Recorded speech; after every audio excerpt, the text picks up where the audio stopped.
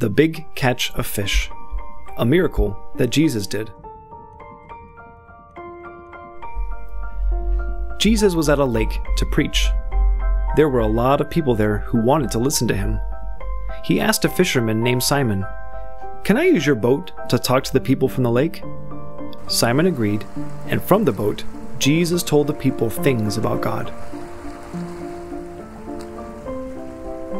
Then Jesus said to Simon, "Go out and throw out your fishing nets." Simon replied, "We did not catch anything all night." By day, it was usually a waste of time trying to catch anything because the fish were swimming too far down. "But if you say so," Simon said, "I'll try." So they went out again to the lake, and Simon threw his nets into the water. The nets filled with so much fish that they had trouble bringing them all onto the boat. Some of the nets even tore. Simon had to call for help from other fishermen, John and James. When Simon realized what had just happened, he was startled.